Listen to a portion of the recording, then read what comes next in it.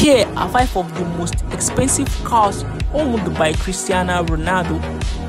Number 5, we have Rolls-Royce Cullinan with approximately $500,000.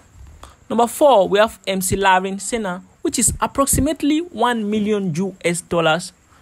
Number 3, we have Ferrari Monza SP1, which is approximately $1.7 million.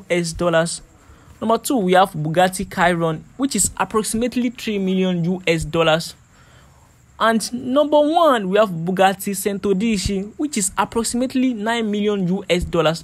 Ronaldo owned this rare hypercar, one of the only 10 ever made. It boasts an 8.0 liter with W16 engine with 1,600 horsepower.